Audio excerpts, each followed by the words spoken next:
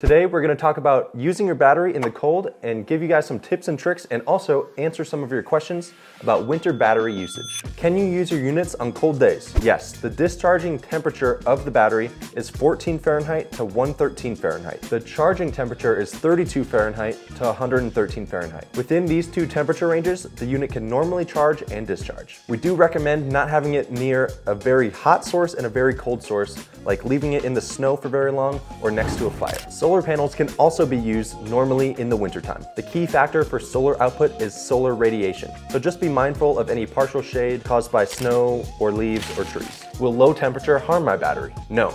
The BMS Smart Battery Management System has low temperature protection. When the environment temperature is lower than the battery operating temperature, the power will cut off automatically to avoid any damage. Now, what should you do if there's a low temperature warning on your unit? When discharging, the power will cut off automatically. After that, we recommend you put it in a warmer place and you can continue using it once the notification disappears. If you're recharging your battery in a low temperature environment and the low temp protection is triggered, we recommend unplugging your power station and plugging in a high wattage appliance such as a hairdryer or other appliance, and it will naturally warm itself on its own, or bringing it inside to a warmer temperature and plugging it back into the wall. Now, another question, where do I store my battery in the winter? First, before storing your battery, you want to check the percentage of power that you have left. If the power level of the battery is 1% or lower, we recommend charging it back up to 60% before storage. Storing your battery for low levels for a long period of time is not beneficial for long-term health of your battery, and if you want to learn more about proper storage, you can click here for a dedicated video that we did about how to properly store your battery for maximum usage. The rated storage temperature is 14 Fahrenheit to 113 Fahrenheit, but optimal temperatures are between 68 degrees and 86 degrees. And if you're ever wondering why battery levels go down more quickly on cold days, it's because cold temperatures can slow down the charge mitigation